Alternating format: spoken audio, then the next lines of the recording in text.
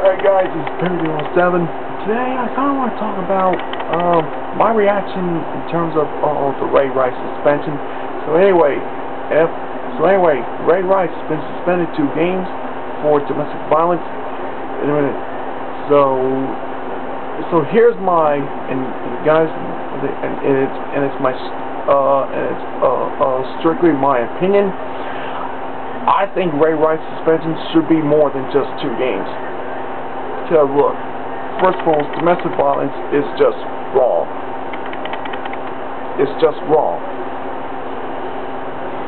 It's wrong, it's idiotic, irresponsible, and as Ray Rice put it, in his conference, in his news conference, unacceptable. And it's inexcusable.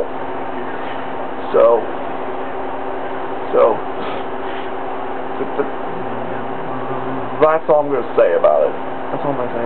So anyway, guys, adios.